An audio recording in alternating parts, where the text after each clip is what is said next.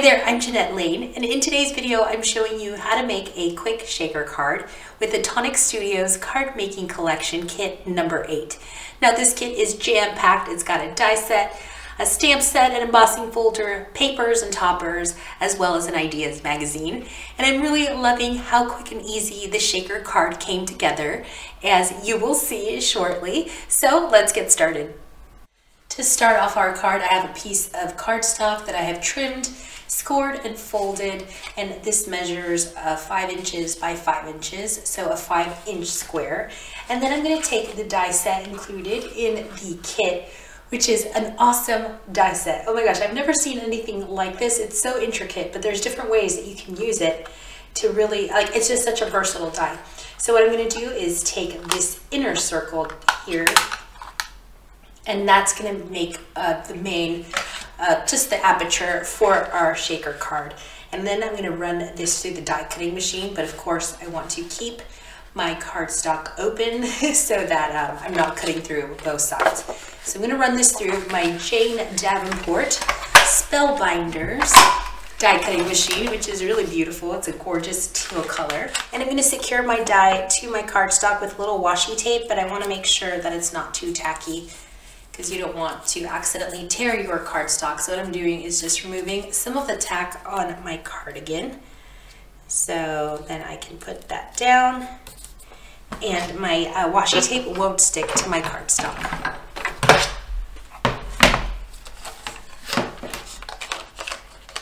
So here is the aperture for my shaker card. That's what it looks like. And what I want to do next is put some acetate on the back. So I have a piece of acetate somewhere on my desk. It's clear, so you can't see it. There it is. It was hidden. So there's my piece of acetate, and I'm going to put this right behind that aperture and secure it with some adhesive. Now, besides acetate, you could also use some tulle material to secure your sequins so that they're not falling through. So that's an option. So, okay, so what I'm going to do now is just glue this down. I'm going to put a little bit of liquid adhesive around my aperture here.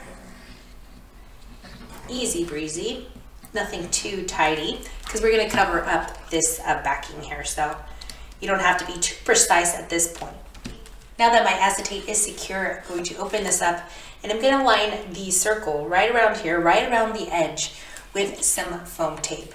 So we're just going to cut little strips and corral our sequins, which will go here. You can also use foam dots if that's easier for you, and I'm thinking I might do a combination of both. Let's see how far I get with the foam dots.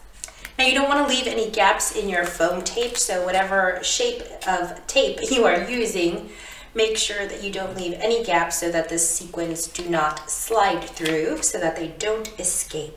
And now I'm going to switch over to this foam tape and cut little strips. Now the width on these, the depth of the foam tape is the same for the foam dots and this little strip here. So there won't be like any kind of unevenness. Now before I remove the release paper on my foam tape, I want to make sure that I have my sequins on hand, which are here in a baggie, so some gold sequins, and also this piece of cardstock, which is a 4.5 inch square that I can put on top to secure my sequins inside. So I have that all ready. So now I can remove my release paper. My release paper is off, so now I can sprinkle my sequins pretty generously right in the center of my aperture.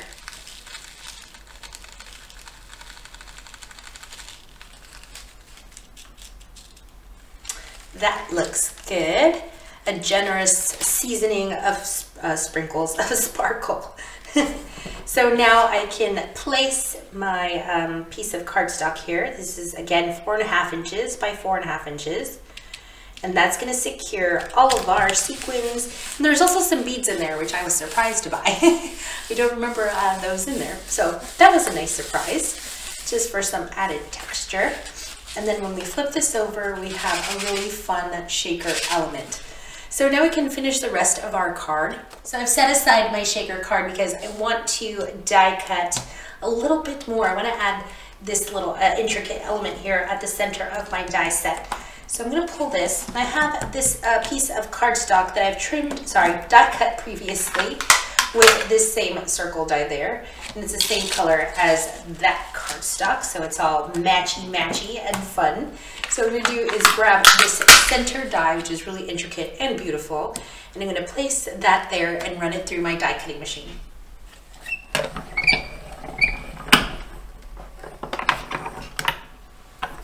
So there is our intricate die. I'm just removing the fallout, but look at this gorgeous fallout. You can also do paper piecing with this die if you like that. Or what you could also do is grab another piece of cardstock. So something like that. It's not the right size, but you could trim this out and do a little backing for it and make a completely separate card. Okay, so now what I'm going to do is put some adhesive on the back of this and just place it right over our shaker element. Isn't that gorgeous? I love how you can still see the sequins through this gorgeous design. Oh my gosh, it's so beautiful. Now to save some time, I have die cut this beforehand, but using this same die set. So I use the outer circle die, the inner circle die, and then these cool little panels here. They're like half circle panels.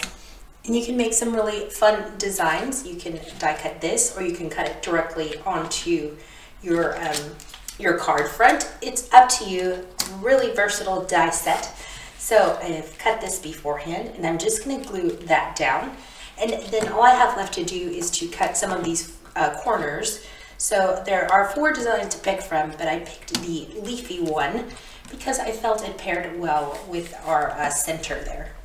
Okay, I've glued that down, and now it's time to die cut my corner pieces. So I have the same pink cardstock so that my card has a nice cohesive look to it.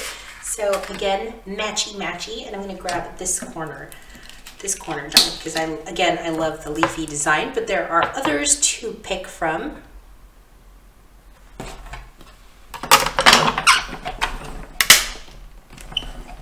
So there's my corner piece, and then I have die cut some previously to save time, and these are just going to go here. And then all my card needs is a sentiment, so let me glue these corners down.